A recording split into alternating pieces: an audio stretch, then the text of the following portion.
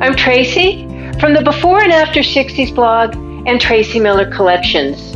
Today our exercise is push-ups.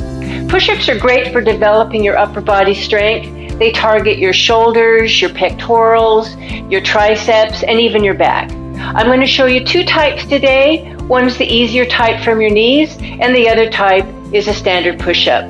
Let me show you.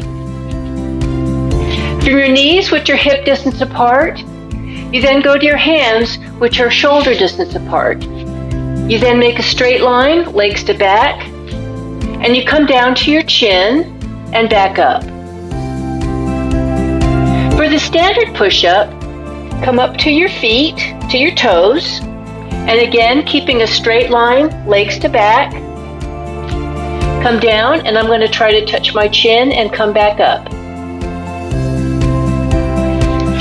Now my goal for you is for you to be able to do 5 standard push-ups every week before you're 60. And then do continue on with push-ups into your older years. They're a great exercise. Thank you for joining me, and I'll see you again next time. Bye-bye.